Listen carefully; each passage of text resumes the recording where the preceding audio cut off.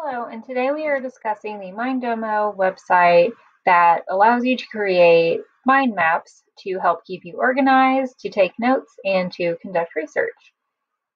This is the homepage of the website.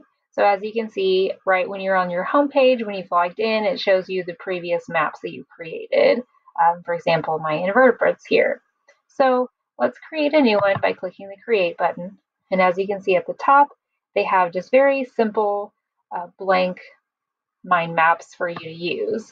And then if you scroll down, they have different templates that you can use. So if you want something with a little more going on, you can click one of those to use. But today we're just going to use a blank mind map just to kind of get acquainted with the website. So as you can see, when you click on the mind map, it takes you to a very simple page where you can edit. So today we're going to just make an example, and we're going to start with planets. So this is my main topic, and then if I want to insert subtopics, I click the little arrow on the top of my main topic, and then I can click Insert Subtopics. So here is where I can create my other subtopics all around. And I can keep doing that until I have all the subtopics I want.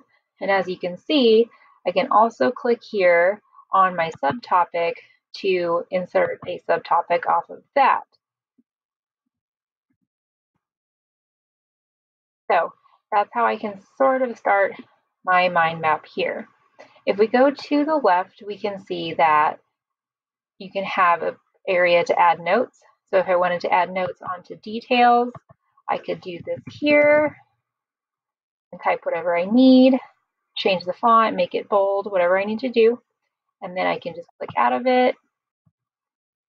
And then as you can see now, there are notes next to my subtopic here. So I'm going to close this out. You can also, I'm going to click back on my main topic. You can also go over here to the left and add hyperlinks and attachments. So you can click that. You can insert something that you found from the internet, or you can use anything that you've downloaded or created previously. If we go below, this is where we can add images.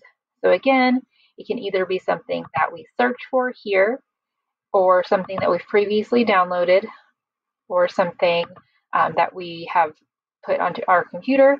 Again, that's just another way to attach it. And then we can also add icons down below with the smiley face.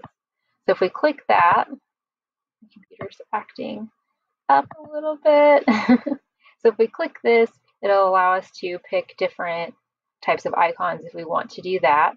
And it has emojis, all different kinds, if that's necessary. Then we can click videos. So it already has searched YouTube for videos based on my main topic. And this is where you can see all of those that have to do with planets down below, and you can insert those if you would like. Or you can attach videos you've already downloaded, or you can insert a video URL that you found previously. Below this is audio.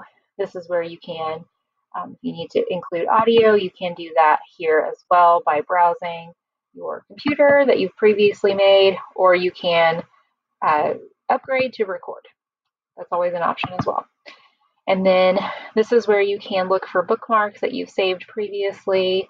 And then there's a help option down here below. And so that's pretty much it on how to make your mind map. And if you go back to your main page, it saves it for you, and you can see that this is your planet's mind map, and it will take you right back to it if you click on it. And that's where you can finish editing as well. And that's how you use Mindomo.